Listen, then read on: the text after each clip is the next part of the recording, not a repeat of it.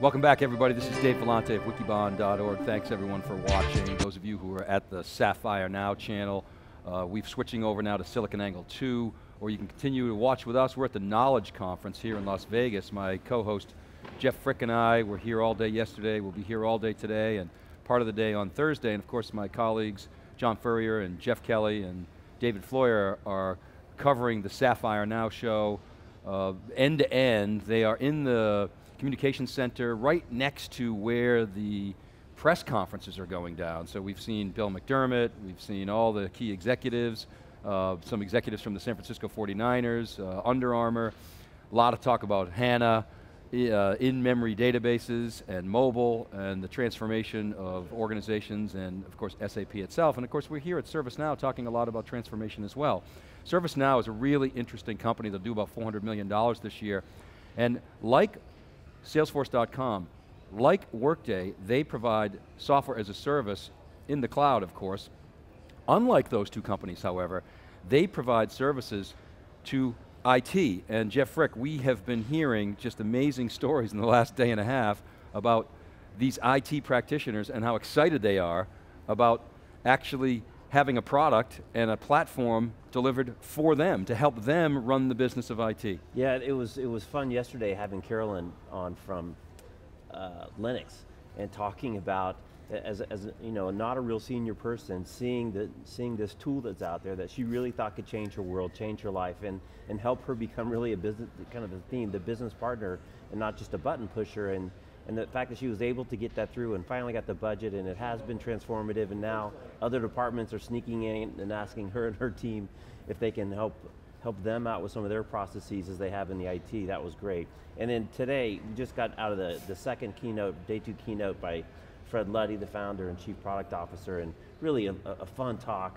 a great history lesson. The guy opens every introduction. He did with us yesterday and he did his keynote that, you know, I'm happy to celebrate being a developer for 40 years. So this revolution of power getting back to the developer and all these enabling tools for the developer that they're not hindered in developing stuff is a theme we've seen time and time again in our summer tour, everything from OpenStack to AWS and now here. And Frank, as the founder of this company, and really you can feel it with the folks, the heart and soul of this company really takes that forward and drives a lot of the excitement. Yeah, Fred, we have Fred Luddy coming on at 10 o'clock Pacific time, so just in about 20 minutes. And yesterday we talked a lot about the iPad app that they announced and the iPad support. Today we're going to talk about the company, its history, get Fred's perspectives on what's hot in the industry, what the big mega technology trends are. We'll review his keynote. He's a really interesting fellow, and I really would encourage you all to hang on for that one. Fred is a true alpha geek, and I mean that in a really complimentary way.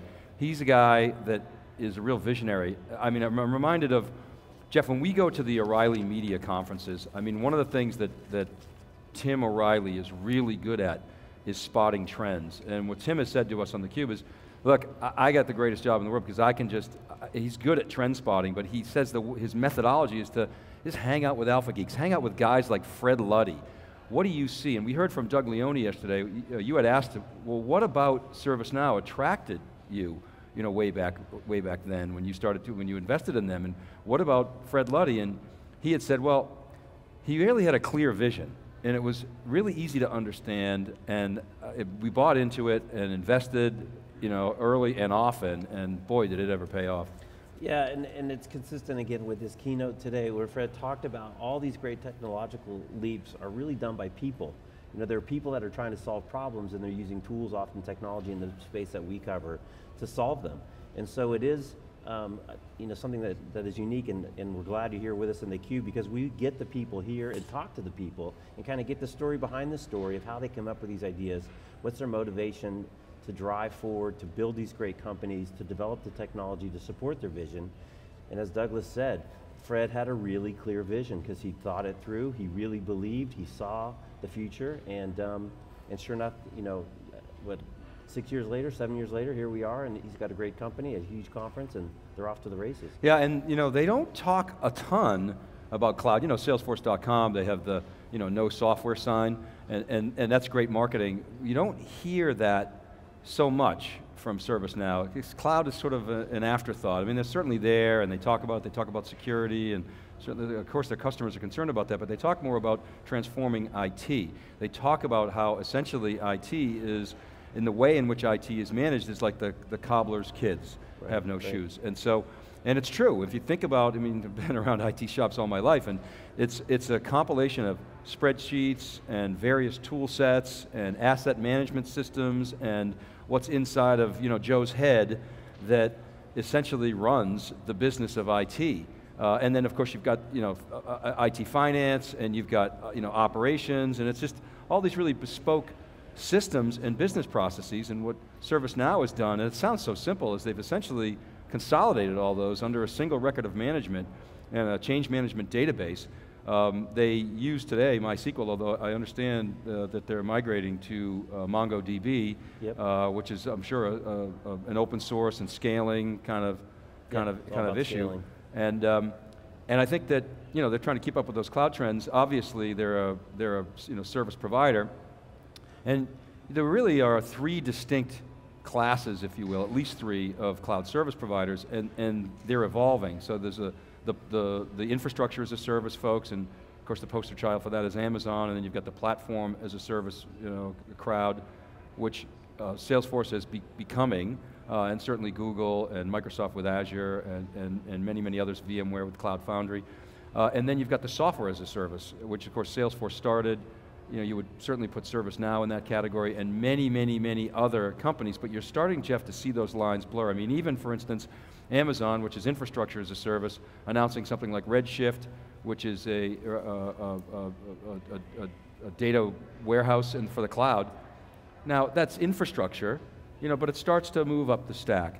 You see companies like Salesforce.com started as a pure Salesforce automation CRM platform, is now sort of becoming a platform as a service with Heroku, and obviously appealing to application developers. And even ServiceNow, which you would consider pretty much a pure play SaaS vendor, actually, and we're going to talk about this more today with some of the executives, actually starts to bleed into the PaaS domain with things like App Creator. Of course, it's not Python, it's not Heroku, I mean, of course you can program in Java, but it's really designed for non-technical people that want to build apps. So they, in a sense, are a platform as a service provider. Yeah, and the other trend I think that is just continues to get hammered every time we go to one of these shows is people using consumer technology companies as kind of a platform for how they're building these new modern enterprise companies. What I mean by that is, first off, is the UI and the way the apps work. What's the expected behavior of an application that people interface with based on their experience with the other apps that they're on at home? The next piece that I think is interesting is to develop an ecosystem. And there's a really active ecosystem downstairs. Not only do they have the App Creator tool for really the internal people to build things on, but you've got a whole ecosystem of folks downstairs that are building extensions and applications on top of the ServiceNow platform. So again, kind of that app store concept, and we talked a little bit about that yesterday, and we got a very firm, I will neither confirm or deny the rumors of an app store coming down the pike. So I think that's interesting. And the third piece that I don't think comes up as often as it should is really thinking about the next generation of employees and who these people are trying to appeal to. Because if you looked at the LinkedIn page for every executive that we've had on for the last 2 days from ServiceNow, their lead item is, we're hiring, we're hiring, we're hiring. So when you think of the kids, their behaviors, what they've grown up now, this new class of kids coming up, again, their expectations of what's available, how to access it, when it's available, how it's available, very different than old guys like you and me, Dave, that didn't grow up in this era. Well, let me tell you something, Jeff. I've been watching Frank Slootman now since the mid-2000s when he was CEO of Data Domain, also a public company, Blockbuster acquisition by EMC Corp. That was an interesting deal because NetApp actually made an offer for Data Domain, and then EMC matched it, and then NetApp tried to, EMC beat it, then NetApp tried to match EMC, and then EMC just plunked down a bunch of cash and said, you're ours.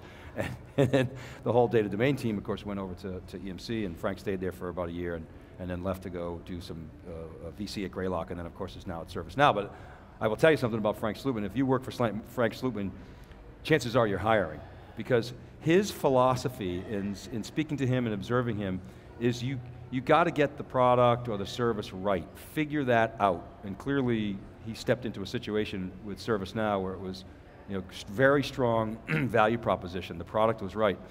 And then, so once you get it right, it's all about scale. Global scale, customer penetration, distribution channels, finding new markets, finding new applications, and that's exactly what you're seeing with ServiceNow at the moment. You're seeing Frank Slootman and his team throwing serious gasoline on the fire, and this thing is in a meteoric rise. We're talking about 80% growth last quarter, year on year. They're projecting 60 to 70% for year end.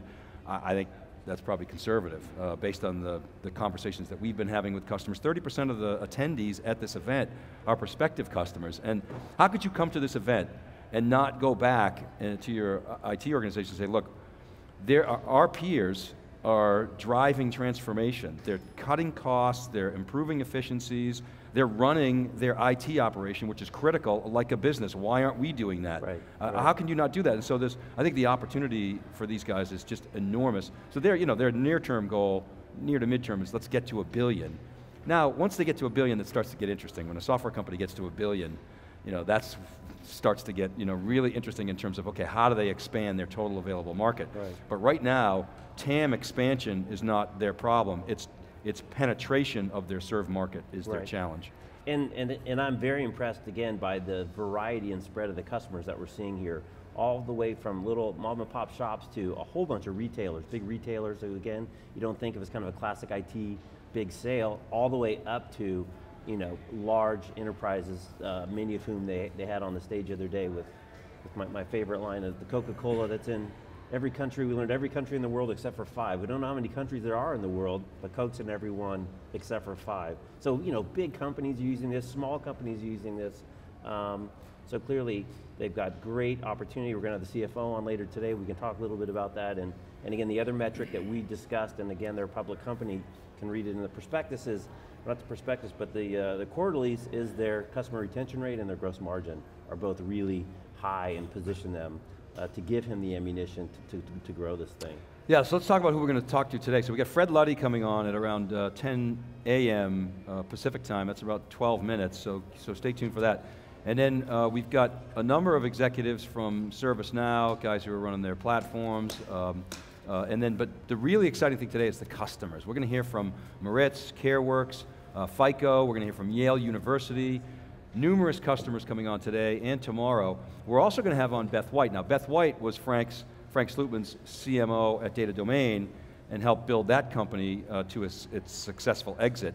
This is a larger company, and I think it's a more valuable company, and I think it's got much more potential market size. But Beth is really a very strong CMO, somebody that, again, I've watched for a number of years. Really, everybody back in the 2000s, mid-2000s, was doing this thing called data deduplication in the storage world, and Data Domain was able to differentiate, with very, very strong product, but also very strong marketing. You're seeing also very strong marketing from ServiceNow. We were talking to Beth White last night at the reception, the customer reception, and she basically told us that it's so easy. I get my marketing from my clients, the end users, are really telling us what to say. Now, she's being very humble. I think she's a very savvy and sharp marketeer, but we're going to talk to her about their philosophy of marketing, their strategy, making marketing a source of value, but also this event and how it's grown. And we're also going to talk to Mike Scarpelli, who's the CFO of ServiceNow. Very interesting, again, from an economic standpoint, as a company went public. They were the first company to go public in tech after Facebook. Frank Slootman called it the faceplant IPO. And I remember, Jeff, at the time, I was looking for the next Google. I mean, so you remember the big IPOs, big tech IPOs that have lifted the market dramatically. There was Netscape in mid-90s, 96 I think it was, and then you had Google, I believe it was 2003. It gave a big lift, a halo effect to other technology companies. I was expecting the same out of Facebook, but what happened, as many of you recall, is essentially the bankers and Facebook got a little greedy, and they went out at I think $38 a share, and the market went every little bit. You got to be kidding me! They've squeezed all the juice from the lemon. I'm not investing in this thing, and it just went south. And I think it's still struggling to sort of hang out to where it was at IPO day. So that created this cloud, no pun intended, over a lot of the companies that were doing IPOs, and the market sort of soured on that. I mean. And so, because good quality IPOs are hard to find, and here's this great quality IPO, and they sort of overprice it. And so, Slootman was saying yesterday, they were very nervous about going public. Now, subsequent to that, we've seen just an extremely successful IPO out of ServiceNow, and we saw one from Workday last year. So these guys are like, you called it, Jeff, the three horsemen of SaaS. It's Salesforce, it's Workday, and it's ServiceNow. Three companies, very strong. Of course, Salesforce much larger and much more established. Workday and ServiceNow are on a trajectory that's very similar, about the same size companies, very strong leaders, steeped in the technology industry. Of course, in the case of Workday, Aneel Bhusri and Dave Duffield, and in the case of ServiceNow, you're talking about Fred Luddy, who's a rock star amongst his peers, and of course Frank Slootman. Yeah, it should be a good day. It should be a good day. So stay with us. We'll be back with Fred to get the day started. We're theCUBE. We're at ServiceNow Knowledge13. We go out to the events. We extract the signal from the noise. We talk to the people you wish you could talk to. We ask them the questions that you wish you could ask them. We'll be right back after this short break.